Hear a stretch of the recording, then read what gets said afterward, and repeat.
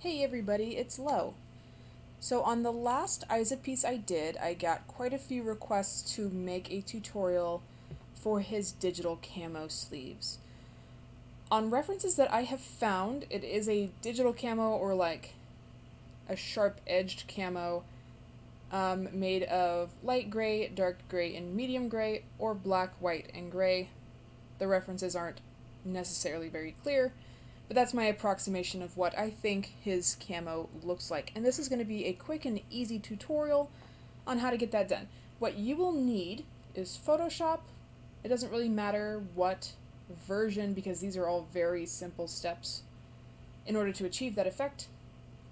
And of course, a tablet or a mouse, whatever you want to do.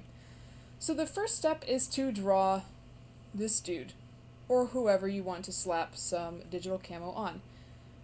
So I have him already drawn, but what I'm going to do next is create a new canvas.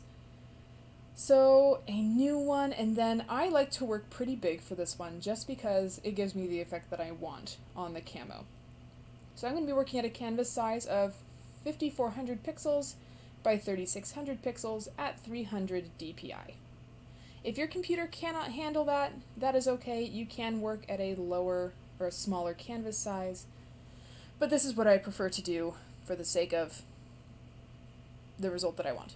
So hit OK, brand new canvas, and I'm actually going to switch the orientation to vertical. Should have done that at the beginning, but whatever. And then make sure that your color tray over here, the foreground is black, the background is white. It'll just be easier to pick stuff out later when we are making the camo pattern. So I'm going to create a new layer, and then I'm going to go to Filter, Render, and Clouds, and you'll have that.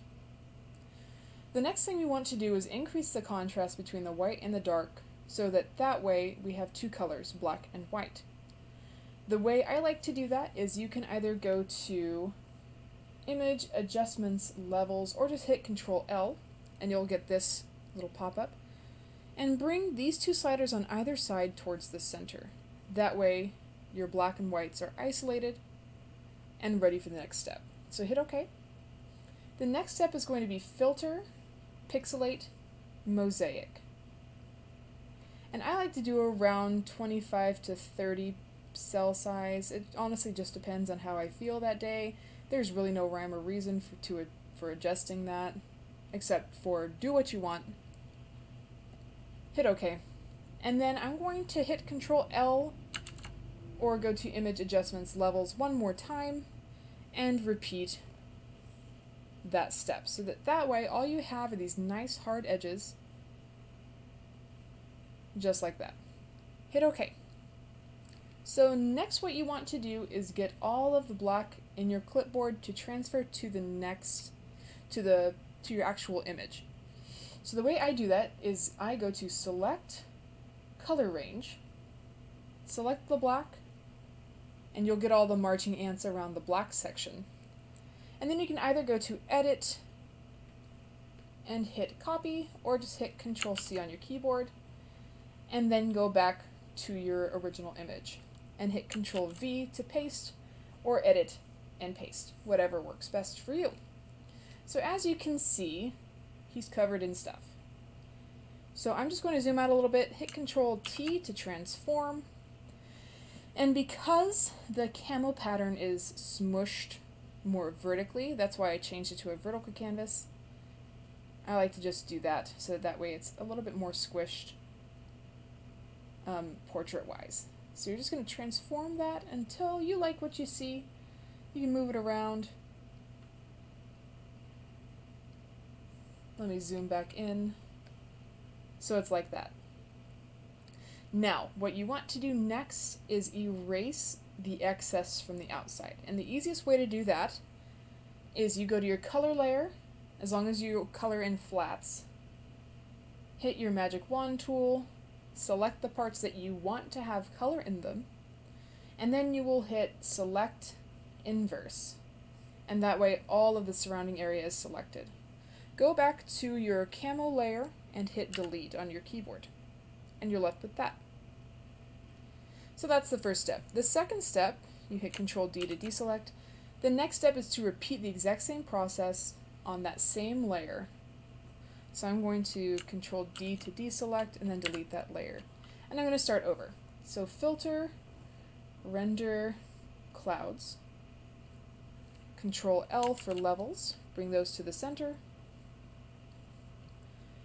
Filter, pixelate, mosaic.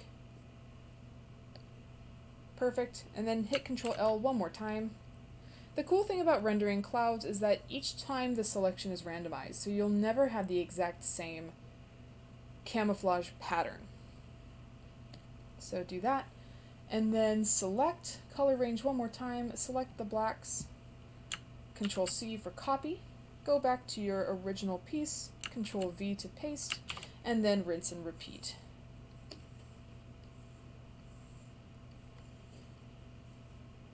Just adjust that. You can leave it longer, you can leave it wider, as long as it doesn't cover up the original one too much. I like to just move it around a little bit and see what I like best.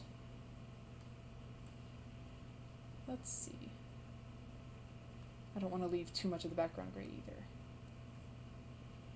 That looks pretty okay. Alright, so I'm going to hit enter to confirm that transformation and repeat using the magic wand tool to select the base gray, select inverse, and then go back to the new camo layer and hit delete on your keyboard.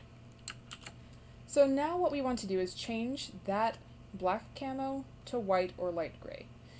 And it's very simple. You just go to Image, Adjustments, Hue and Saturation, and then bring up the lightness. Just like that.